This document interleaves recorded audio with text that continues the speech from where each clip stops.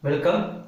The number of distinct prime factors of the largest 6-digit number is 5, 6, 3, 4. We are going to find out the prime factors of the largest 6-digit number. Then we will be finding the distinct prime factors. See the question. Largest 6-digit number. Largest 6-digit number 9,99,999. The largest 6-digit number is 9,99,999. The prime factors of this number we are going to find out. The smallest prime number is 2, then 3, the next number is 5, the next prime number is 7, 11, 13. So there are 25 prime numbers are there up to 100.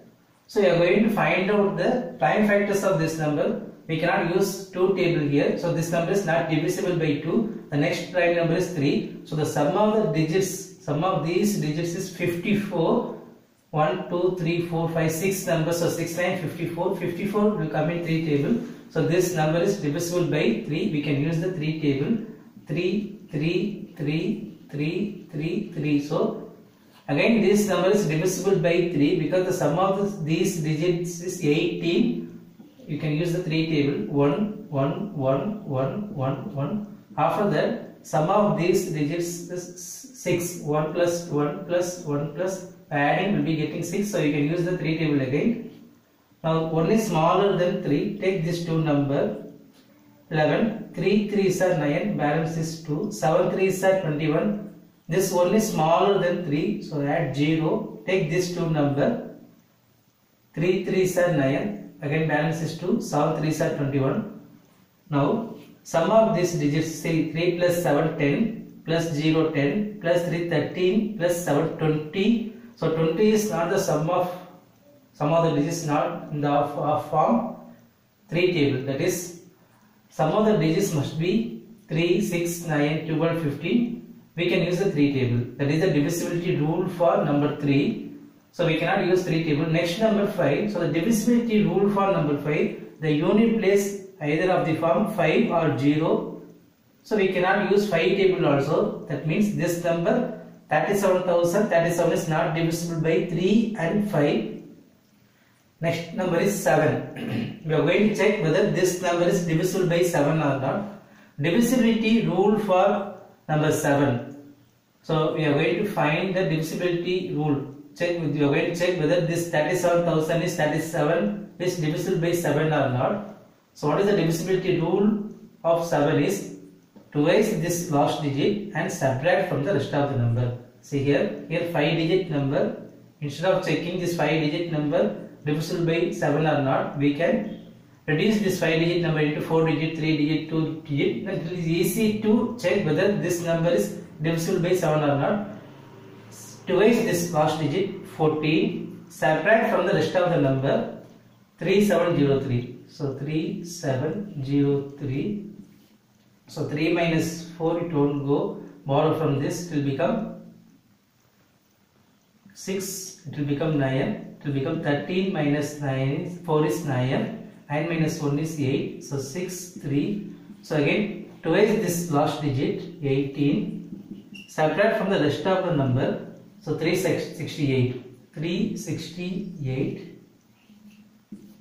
8 minus 8, 0, 6 minus 1, 5, this 3.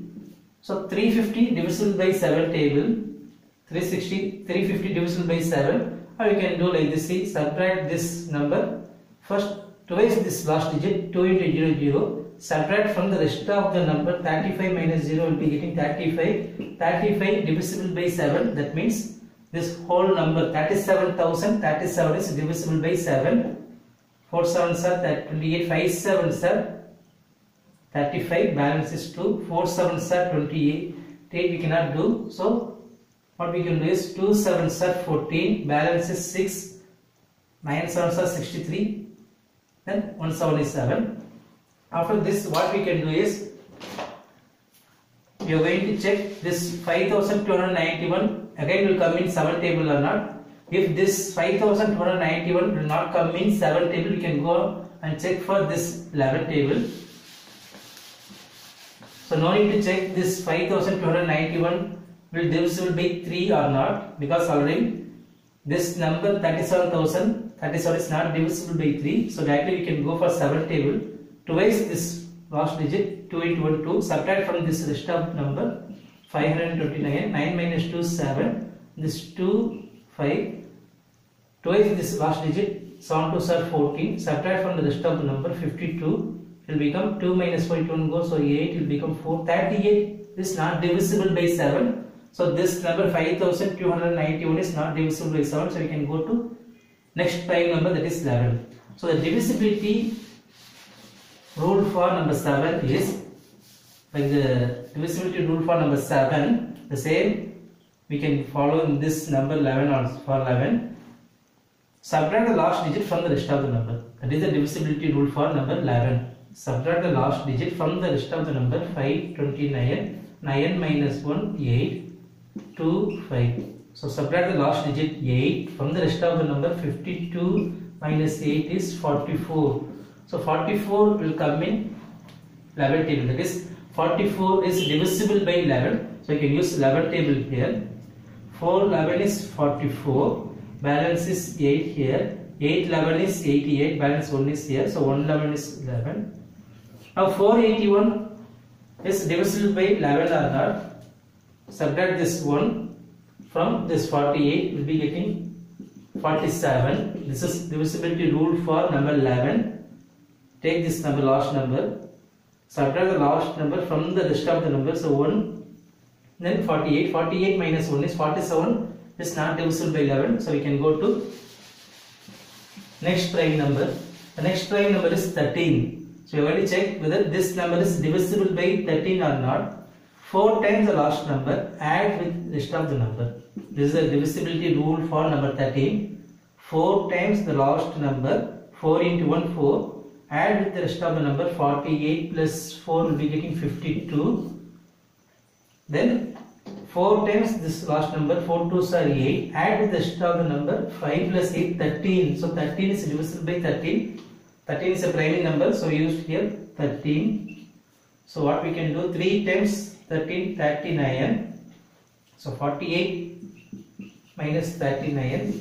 8 minus 9 don't go. So borrow from this, it will become 3. 18 minus 9 is 9. So it will become 91. So 7 times 13 is 91. So 37 times 13 is 481. So 13 times 37 is 481. Now 37 is a prime number. So 1 times 37, 37. So the question is the number of distinct prime factors of the largest 6-digit number. This is 1, then 2, 3, 4, 5. So the answer for this question is 5. Thank you for watching this video. Thank you.